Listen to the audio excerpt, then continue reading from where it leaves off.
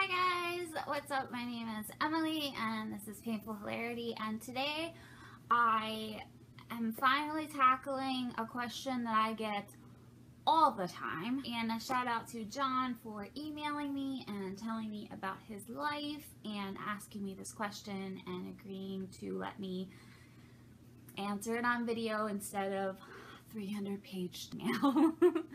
I did try taping this before, and I made a list of 10 things to do to cope with chronic pain or chronic illness or mental illness or fill in the blank. And I am a bit of a chatty Cathy. If you've not been to this channel before, hello. My videos are really long. I thought that I would tackle a couple at a time and make this kind of a series, and because I could literally talk about one for an entire video.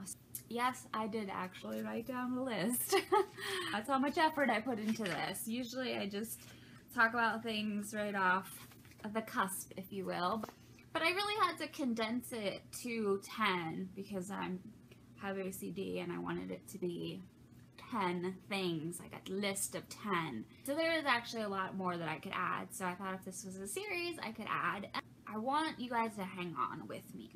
Those that are struggling with this one. I have all the answers. I have answers that are working for me. First one I'm going to talk about, the coping mechanism, is friends and family. Ooh.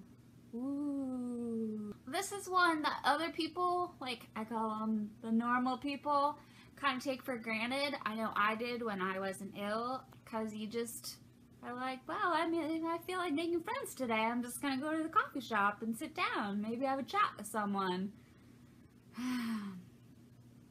Must be great.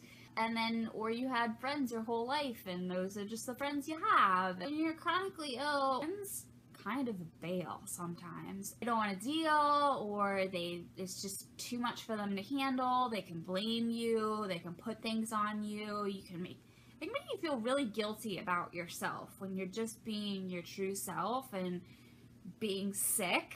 And a lot of people can kind of just use you as an excuse to bail because they can't handle it. I know it's awful and it's heartbreaking. I don't think always it's that person being an awful person. I just kind of feel like that friends are meant to be in your life for the period of time that they are. And if you break ties with friends, it's awful. But it just means that other people are meant to come into your life.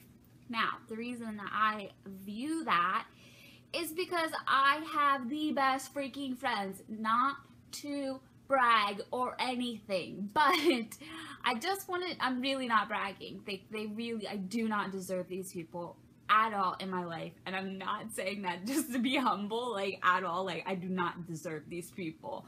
I kind of was drifting and I didn't really have a set friend group. I was dealing with my codependency, so I was really cutting ties with a lot of my friends that I was in completely toxic, negative relationships with. I had broken up with my boyfriend. I just really was adrift, and these people came into my life, and it was just, they would just ride or die. They were like, what's wrong with you? And I was like, this is what's wrong with me. And they were like, all right, cool. You need me to carry your shopping bags? Like, it was nothing. Like, literally that exact circumstance happened with my friend Lindsay. Yeah, and I just had these 3 amazing people just brush into my life, and we just all connected, and they are the coolest people, and I get different things from each of them, but value each of their friendships equally. Okay, putting friends aside, say we don't do friends, because I have social anxiety, so I get it. Let's do family, and then we're gonna circle around. You'll get it. You'll see where I'm circling around, because they kind of meld into one. So family, I have an amazingly awesome family, and that was just something that I was just blessed with. I've gotten a lot of messages over the years, like, how do I talk to my family about this? How do I talk to my dad about this? How do I talk to my mom about this? It's something that's so unique. It's so complex that it's hard for me to answer that. But I have answered it for some of you guys, particularly dads, because I still deal with my dad in a very, very unique way, and it is not broaching the concept of me being in excruciating pain or very ill or really in not a good headspace, because he can't handle someone he loves being in that hard of a place and for him not to be able to fix it. And so we clashed a lot on that at the beginning. Like, it was just like, well, you can go and just do this, and you can go just do this, and like, do you really want to live with us? Like, what about living somewhere else? And it was just like turmoil in my brain, because I felt like he was constantly rejecting me. Like, I was being a burden and I was being a pain, and he just wanted me out of his life. But what was really happening is he was having a difficult time dealing with the emotions that were coming up for him, that like there was no cure for this, and he couldn't fix me, and there was not anything to do. When I go out and talk to my dad in the morning and he asks me how I'm doing and I say okay, that means I'm on death's door. That means I am really, really feeling ill. But to him, I need to say I'm feeling okay. It doesn't mean I'm feeling okay. He knows what it means, but he can choose to think in his brain, because he has a life going on. He has things going on, and some days, like, he can't process my illness. And so some days he can choose to think, okay, I'm just feeling okay today. You know, like, okay. Or sometimes he's like, oh, okay, I get it. She's going to be in her room probably. Now, my mom, who's my caregiver, I talk to her about a ton of stuff. Now, I don't talk to her about everything, just because as a parent, I feel like, I'm not a parent, I'm just saying, like, putting myself in their position. I feel like it would be very difficult and upsetting. That's why this, like, whole support system is so crucial, because if I feel like I can't talk to my mom about something, maybe I'll call up my friend Monica about something, or maybe I'll text Alicia about something, or, you know what I mean? Like, there's different levels to this triangle that I can go to get the support that I need. Okay, so I can't really talk about this other rung that is very important to me without talking about a game that I play. And it has a very negative connotation, and like there's been like documentaries about it, and I've watched them, and they just all are so creepy. But it's a game called Second Life, and I've played it for over a decade. It is like The Sims, but with real people behind other characters in the game. So you have like an avatar, and you can dress it up. You literally can do anything in the game that you can do in real life. Like, you could go to a carnival, you could go shopping, there's models, there's everything. But anyways, there are people that I have met in this game that I've met ages ago, that, like Crystal, for instance, she is someone that I consider my real life sister. I mean, she's black, so it's clear that we're not actual sisters, but she's my sister from another mister. I don't know what I would do without her. That time in my life where I was cutting negative people out of my life, she was the only person I had that she made the cut. She was the only person I had a healthy relationship with. And so, yeah, so I've been best friends with her for ages, and I just consider her my sister. And then along the way, a little bit after that, I started forming kind of a family network. It's so hard to explain. I have a mom and a dad, and I have sisters, and I have aunts and grandparents. It's just been an enormous comfort to me, and I'm not able to see them now because there's very few times where I'm actually able to be on my computer. But to be able to send them a message every once in a while, and to hear from them or to see what's going on in their lives, is extremely uplifting, because you feel like you're part of something, and you feel like you matter, and you feel like people care that you're alive still, even though you might be in your bed with your chihuahua in the dark, not moving because you're so freaking dizzy that you can't even turn the lights on and or move. you could get a message from your mom and it'll make you cry because she's just so loving and caring. I just feel like I've just like hit the jackpot of amazing people, and they're extremely supportive, and it's a community of people that I can be real with and live life with and tell them, you know, things are not going well with me, like I'm not good, and they will know. They will be the first people that notice things have been off. Like, are you not feeling well? Like when things started to really decline with me, like I don't know exactly, but I'm positive they were the ones that were like, what's going on, hon? Like, this does not, you don't seem right. Of course, it's hard to talk to them as well sometimes because, again, it's parents and people that love you, and so sometimes I'll then talk to my animals. Like, my animals are such a huge part of my community. Bella being the star, as she will. She's over there sleeping. I talk to her a ton, and you may think that's weird or creepy or what have you. And I just got a maniac named Jax. And he's awesome. He's so much fun. Animals can be a huge part of feeling loved and accepted, and they're just, for me, there's nowhere else that you can find unconditional love like that. Like, if I don't take a shower for a week because I can't, my dog doesn't say a thing. Like, having really understanding friends that, I mean, my friends are the kind of friends that we could be getting ready to do something. I get really excited about things, like really excited, and I could be like this level of hyped, and then when it comes to do something, I could be like, I'm really sick, like I can't, and they're like, that's cool, we'll do it some other time, or we'll just go do it, and blah blah blah blah. Like, they just get me, and I think you just have to wait for that. And I think that we have this perception that people have these friends since kindergarten and their sororities, and that's their lifelong friends, and you're never going to meet friends as an adult unless you have a job or what have you, or I don't have anyone at work that I connect with, so I'm just going to be friendless forever. But sometimes they just come across and you just meet someone and connect with them, and that could be your person. And I've had friends that have come into my life and gracefully have let them go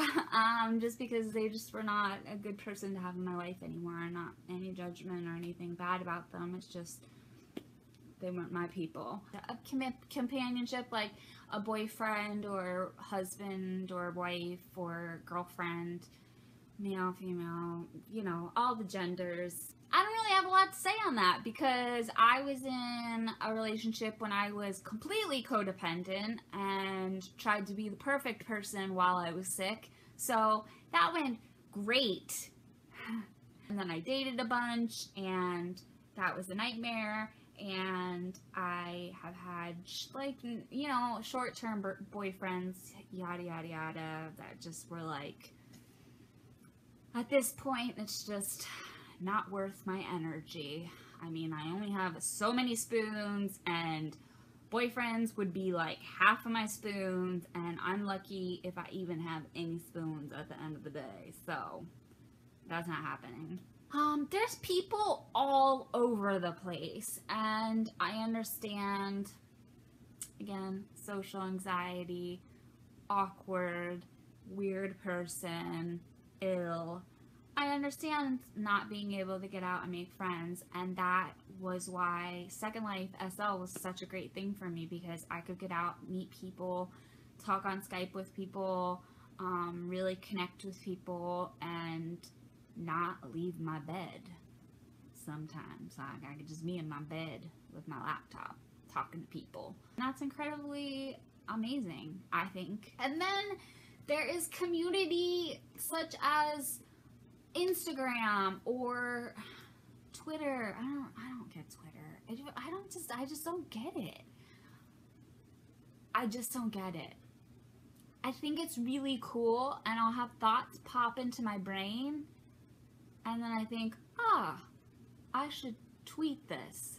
And then I'm like, on to the next thing, and it's gone. I think you have to have like a memory and not fibro fog to be able to like really do Twitter. And then YouTube, it's such an amazing community. Just in the comments down below, when you guys comment to me and comment to each other and share your lives or email me, I have all of my information down below if you want to email me or follow my Instagram. My Instagram is Painful Hilarity. Shocking, I know. I think it's just at Painful Hilarity. I post a lot of pictures of my dog.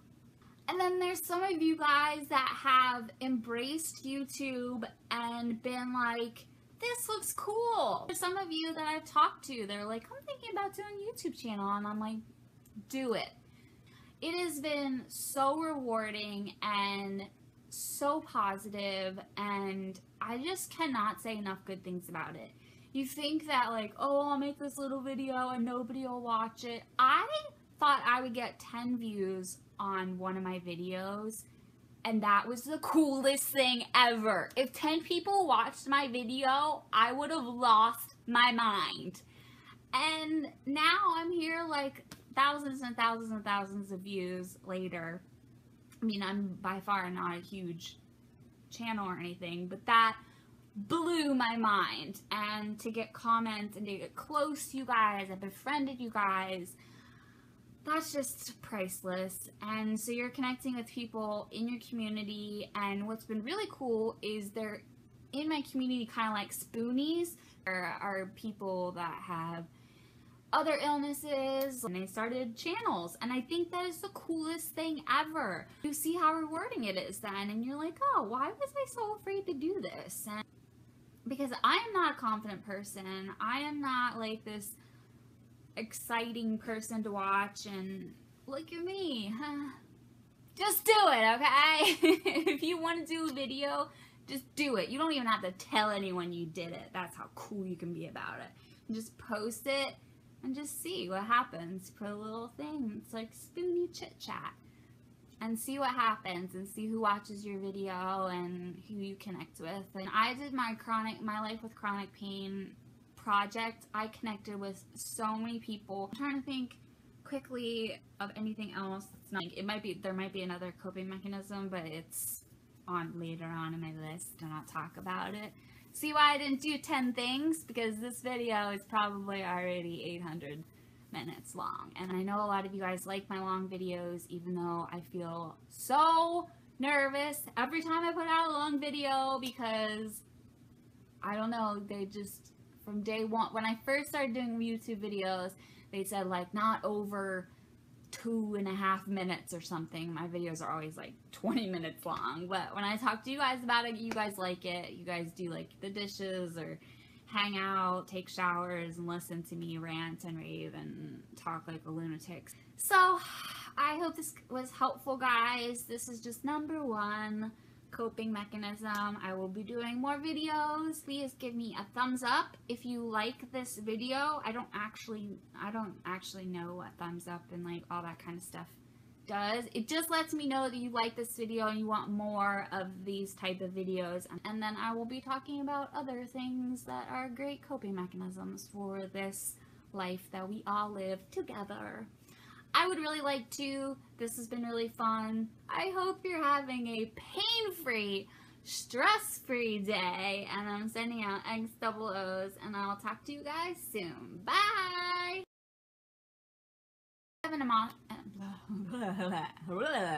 Please just excuse my hair just indefinitely. I am growing it out to cut it off for Locks for Love. That is an amazing organization. Till then, it's being dramatic.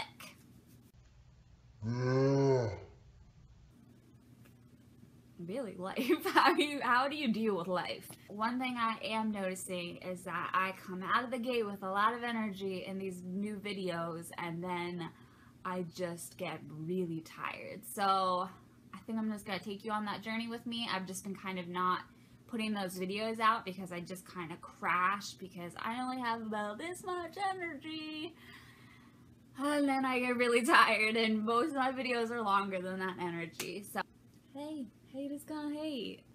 Mind you, I'm not married. I know it's hard to believe that I'm not off the market. Obviously, you have to be a little bit weird to connect with me, but so I hope you're having a stress-free.